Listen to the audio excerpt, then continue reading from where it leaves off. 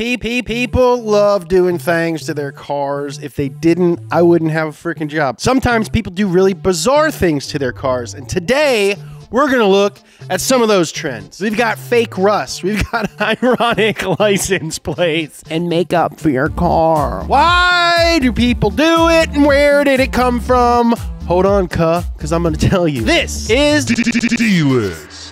A big thank you to Rec Watches for sponsoring today's episode of the D-List. Everyone knows that we love driving fast and loud cars, but my love for vehicular driving splendor extends far beyond the asphalt. I'm talking about getting vehicles muddy, down in dirty, dusty old donuts. And what better to do that in than a Land Rover Defender? But you can't race or off-road if you don't show up on time. That's what they always say. You gotta off-road on time. But now, thanks to Rec Watches, I can be on time and look good doing it. That's right, Rec Watches are back, and this time it's with their R&R collection. The R&R collection consists of 2 distinct models with a dial, handcrafted directly from a 1981 Land Rover and a 2003 Defender, and a design that is inspired by its organ donor car. James, I don't like watches that represent a British off-road legacy. I like speed. Well, buckle up, cowboy, because I know you're gonna like the watch that RWB and Rec got together and collaborated on. It's made with actual pieces of Akira Nakai's RWB Porsche, his personal car. You don't like Land Rovers or RWB Porsches? Fine, I know about an all-American classic. I know you guys will like that. If you don't like one of those 3, then you don't like anything. No matter what style tickles your fancy, one thing is for sure, and that is that all of these Rec Watch models are highly limited. So head on over to recwatches.com or click the link in the description and enter code 15-off-donut to get 15% off your entire purchase. And guys, this is a premium item, so 15% is quite a bit. Now let's go talk about some more weird card stuff. If you're a city slicker like me, you might not know about this funky trend, but if you're from the South, like also me, you've probably witnessed these oddly stanced pickup trucks. I'm talking about the Carolina Squall. Despite it being named after the Carolinas, this truck trend actually originated from trophy trucks down in Baja. Turns out the real reason that the rear is lowered and not the front is that it helps when you're flying over them sandy dunes of Baja. This angle makes your truck more likely to land on its rear tires, and that's important when you're Baja blasting because nose diving while going 100 miles per hour is not good. But like a lot of these truck trends, most of the Carolina squat trucks don't ever venture off the road at all and just end up looking like they have broken suspension driving down the road on the way to Baja fresh. And because of that, a lot of people like to hate on these Carolina squatters. But as we'll soon learn from the rest of this list, lots of car trends start as something for motorsports that quickly devolves into something more aesthetic. But who am I to judge? Can I get a squatter's rights? Fake patina. A nice patina can add a lot of character to a car. Ask Nolan. He's a registered patinophile. But the thing is, you can't just snap your fingers and have a beautiful, natural paint rust mix. That's up to Mother Nature. But if you want a distressed look and don't have time to let your car oxidize in a shed, there is another option. You can always paint your car to look like it has patina. In the age of endless resto mods and dwindling classic car resources, now you can make any car look like a bird's been pooping on it for the past 40 years. A nice oxidized finish looks great on your uncle's old Dodge truck, so why not a 2015 Hellcat? And if you don't have the cash to hire an artisan patina painter, you can get vinyl wraps that come pre-rusted. I wonder what Nolan thinks about patina wraps.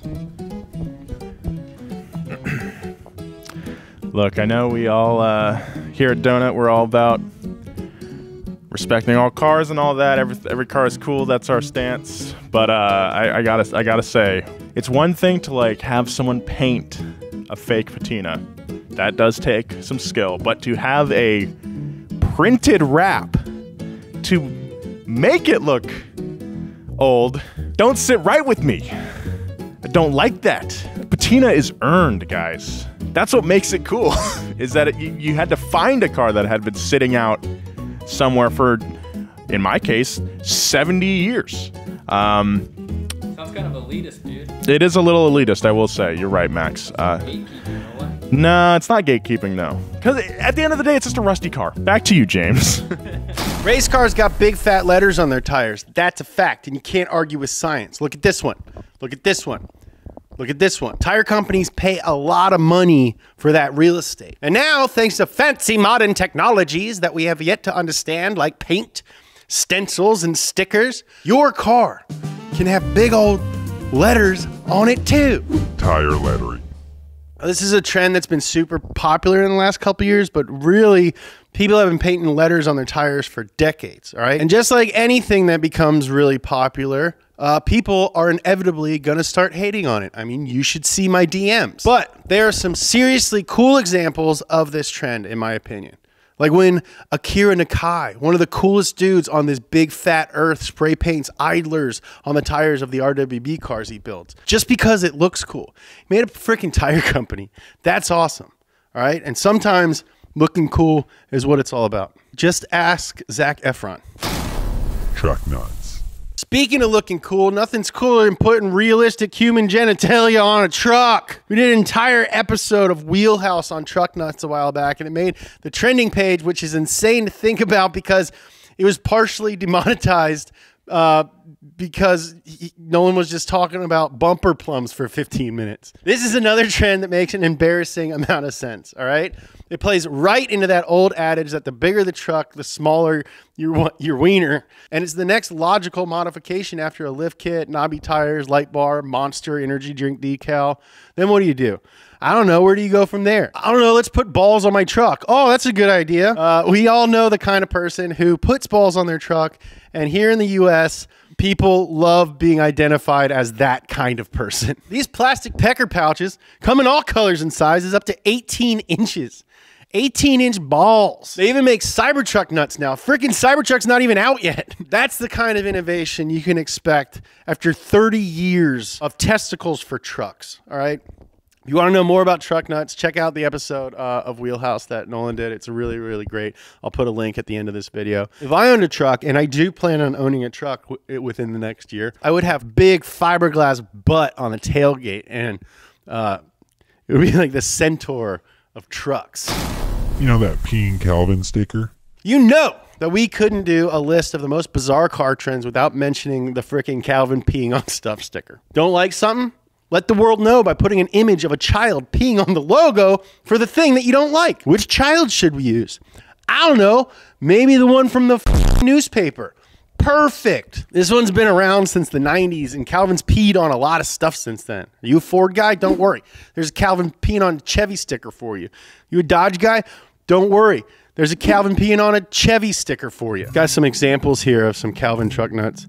This one's good. I agree with this. It's Calvin peeing on COVID-19. I mean, I think we can all agree, not huge COVID-19 fans. Oh, dang. This is like an alt Calvin. This one's not a great Calvin. It's like a bootleg Calvin, and he's peeing on his ex. Now, I don't know if that's saying like, I don't like my ex, or me and my ex still see each other from time to time, and we like water sports. Oh, Calvin peeing on ISIS. Yeah, take that, ISIS. Oh, and here we go. Calvin peeing on Bill Watterson's legacy. Now, why would I say that? Bill Watterson has come out and said that he never wanted to do any sort of merchandising, and the Calvin peeing on stuff kind of goes against the whole point of the comics, which was like understanding and childhood wonder. So, one, these are all bootleg and basically plagiarism. And like a lot of things on this list, you can go too far with this trend, okay? I've just been informed that Nolan has another counterpoint. All right, so yeah, Bill Watterson, great guy. You know who wasn't thinking that same way? Jim Davis of Garfield fame. Jim Davis had a very cynical approach to Garfield. He wanted to make as much merchandise as possible. He wanted to cash in as hard as he could, which is why there was the Garfield cartoon. There's been Garfield movies, all this kind of stuff. I don't know, man. We should drink before these. I love how Nolan's talking trash about merchandise as he wears his own shirt. Tacky tram. Automotive designers spend years going to college to learn how to tweak little details in a car's design to make it cool, practical, and sleek. So Why on this fat earth would you go and buy a $12 fake plastic vent that does nothing and slap it on the side of your car? Look, I'm not here to hashtag mod shame anybody, all right? There's plenty of cool things you can do to make your stockish looking car your own, but there's gotta be some rules or else we all live in chaos. Let's take a look at just what the heck is going on here. Oh my God. Skulls, check. That's a skull bash bar, skulls on the hood. The most offensive thing to me is the scale of the World War II fender paint, because this thing is obviously, the guy wants it to look aggressive, but the mouth and the eyes on this Jeep animal are very small and not intimidating at all. So we got here is a Nissan Altima with, I think those are canards. I actually love this one. No notes. That Metro is awesome. That's like a really cool gambler car. Shouts to Tate and the rest of the Gambler 500 crew. One of the best weekends of my life. The craziest part, though, is that this is not just like a fringe group of people doing this. They wouldn't make this stuff if people didn't buy it. And even major car companies are now putting fake trim on their cars. Say what you want. Nothing speaks louder than dollars. You know what I mean? Now, Max threatened to sue me over this one, but I said, screw it. It's worth it. If I can finally give these uppity West Coast elites a piece of my mind. Tesla vanity plates. Please don't sue me, Max. I'm running out of money. Driving an electric vehicle is fine. Doing your part to save the earth is cool. Ludicrous mode is fun. Getting a snarky vanity license plate for your Tesla is not cool, and it's not funny. I know this because I'm a retired professional comedian. Nothing makes people who already don't like electric cars dislike electric cars more than a license plate that says, "Why buy gas? Got what? LOL gas." We get it. Just be happy driving your Tesla, because there are a ton of people who can't afford to drive one and there's no reason to rub it into their face. This is so ingrained in Tesla culture that there are lists on Tesla forums with a bunch of snarky puns you can choose from to put on your vanity plate. I don't have a problem with Teslas. I like Teslas. I think they're good, but come on! Who decided that tech guys have to think that they're funny? You're not funny, you're rich! This one actually I do like. It says panel gaps, and that's like owning a flaw of your car. That is self-deprecating, and that is funny. Car lashes. Okay, guys, I got an idea. Hear me out. Eyelashes for your headlights. I'll admit, I think they are pretty cute. There's really no reason for it other than it's fun, and sometimes you want to give your car a little bit more personality. I mean, the front of cars do look like faces, and headlights are definitely the eyes. Wheels are the feet, tires are the shoes, exhaust is the anus. Duh. What you might not know is that it goes beyond eyelashes. You can get eyeliner for your headlights, which can shape them to whatever expression you want your car to have. Angry, alluring, all types of expressions. There's even little eyebrow decals you can put on your headlights to make your car look like that one actor with the big old eyebrows. A lot of people like to hate on these and make fun of them, but don't let people tell you what you should or shouldn't do to your car unless it is an unfunny pun on your Tesla. This next car trend is a controversial one. Extreme camber. First, let's talk about camber for a second. Negative camber means the bottom of your wheel is farther out than the top, and it's not necessarily a bad thing. In fact, most cars, especially race cars, have negative camber because it helps with handling and drivability. Negative camber has also been a pretty important part of stance culture because it lets you fit wide wheels under your low car. And you know I like big wheels on little cars. But just like pretty much everything else on this list, some people like to take their camber to the extreme, sometimes to the point where the car is barely even drivable. There's a whole subculture in Japan called Oni camber, which literally means demon camber. It's been described as an offshoot of Bosuzoku, which is all about vehicular absurdity and throwing function to the freaking curb along with your front splitter. Now, I'm not gonna lie, this is a very silly thing to do to a car. Extreme camber will destroy your tires way faster, and if you're not the best at parallel parking, you're probably gonna bend your wheels. But, I mean, it's not like they have veiny human testicles dangling off of their bumpers, so it could be worse. Now, this is the reason that we made this video. All right, this is the best. We didn't even know that these existed until a couple of weeks ago when we saw them at a car show. Car show dolls. If you've ever been to a classic car show, you may have noticed that some of the cars have like these little dolls in overalls with their arms crossed in front of their eyes, crying against the grill of a car. Hey, you know what my car needs? A child crying on it. So, what the is the deal with these things? Turns out they have a bunch of different names like crybaby dolls or punished dolls, but the most common and only slightly less creepy name is timeout dolls. And these creepsters were super popular in the crafting and quilting community before making their move to car shows. No one really knows why they became so popular, but some people think it was a way for the whole family to get involved in the car scene. While Papa Bear was busy waxing the old Bel Air, Mama Bear was sewing together a matching doll for the car show display. But timeout dolls are just the beginning of this weird trend. There's another style of doll that's super popular in the lowrider scene. These things aren't just in overalls, they're dressed like the owners, like a miniature version of them, which makes them cool, I guess, and not as creepy. Let me know in the comments if you know someone that I can commission a crybaby doll version of me. I'd love one.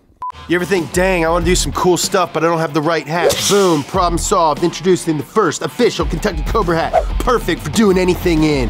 Perfect for doing stuff like this. Perfect for climbing ladders. Perfect for shredding. Perfect for chilling on the couch with your boo. She's in the bathroom. I've been waiting so long for these to come out. We've been working on them for a while, and I'm really stoked on how they turned out. High quality embroidery on the front. That's the new official Kentucky Cobra logo. Donut hit in the back, also embroidered, mesh back. I love the fit. It's my new favorite hat. I can't wait to see you guys wearing them. Post pictures on Instagram, tag me in them. I will repost. That's how you're gonna look when you buy one. Now there's millions more car trends that we didn't cover on this one. Let me know down in the comments which ones we missed. Well, maybe we'll do a second version of this video. If you wanna learn about manufacturer car trends, check out this episode of Wheelhouse. Follow me on Instagram at James Pumphrey. Follow Donut at Donut Media. Love you.